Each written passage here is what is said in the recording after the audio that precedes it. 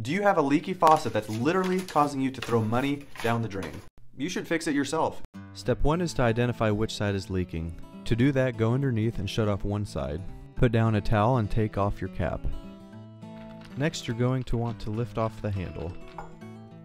Now remove the nut holding the cartridge in. Now remove the cartridge and the seats and springs. There's no caution needed.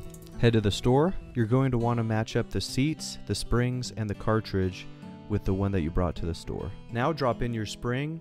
You're going to want to make sure this gets seated properly. Put some waterproof silicone grease over the rubber seat to reduce friction. Now you can tighten the nut. No need to get crazy with the torque. Now you can put the handle on and like and subscribe. Put your little cap back on. Turn the water back on. And that's it.